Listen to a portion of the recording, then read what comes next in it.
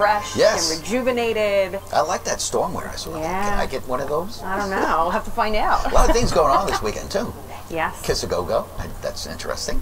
And let me ask you something, Martian poop.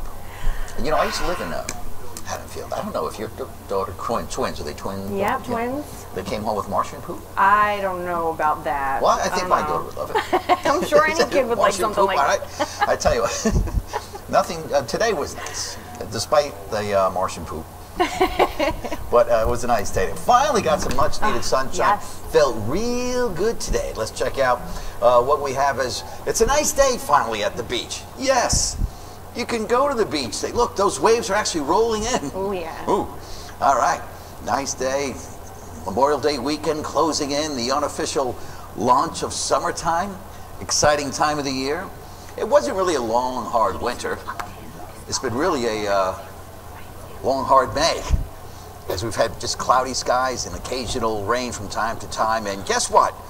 More rain in the forecast. And that ocean temperature is starting to heat up a little bit, starting to climb up to around upper 50s. So put your toes in the water there soon.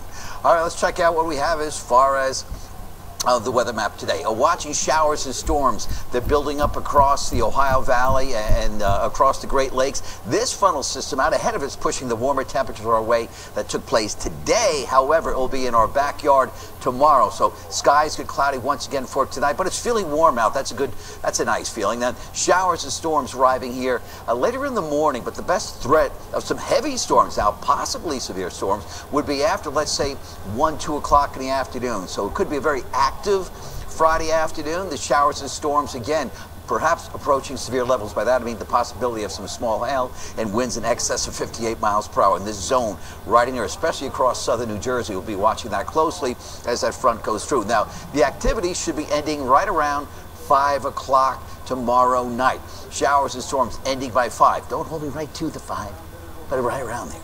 Winds southerly picking up actually 15, 20 miles an hour during the day as we hit 70 degrees on the mainland, 60s along the shore. Saturday, get the day plans, outdoor plans in early. Some morning sunshine, then showers coming in, I would say after 3 o'clock on Saturday. Winds picking up 15, 25 miles an hour. That front will come sweeping through Saturday night. And look at the blast we're talking about. Weekend cool blast.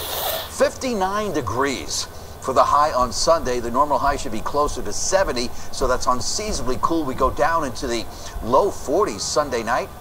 And then along the short point, you can see still on the cool side, temperatures averaging in the low 60s right through next week. And the next threat of rain after Friday and Friday night and Saturday night won't come until sometime on Tuesday as the next system moves in. So all in all, really, we had a nice break today. The showers and storms will arrive tomorrow. Now, some of the activity could approach severe levels tomorrow afternoon. Those showers and storms move out by 5 o'clock tomorrow.